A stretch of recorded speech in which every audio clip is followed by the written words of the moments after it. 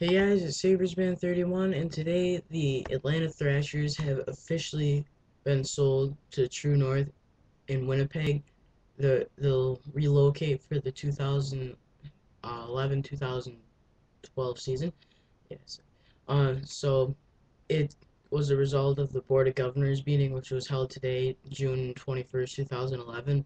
They discussed basically the sale, which needed 23 votes, the relocation, which needed 16, and they also talked about hits to the head and stuff. So, yeah, I think that it's good that it's finally official because a lot of people have been waiting for it to be official, and now it finally is.